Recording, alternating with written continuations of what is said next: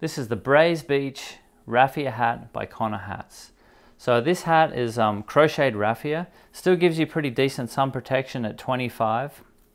The reason why it's a little bit less protection than the 50 plus hats is because sometimes when you crochet, there's little tiny holes in there that tend to get a little bit of sun through here and there. But the plus side with that is that it gives you a little bit of breathability, especially on the crown.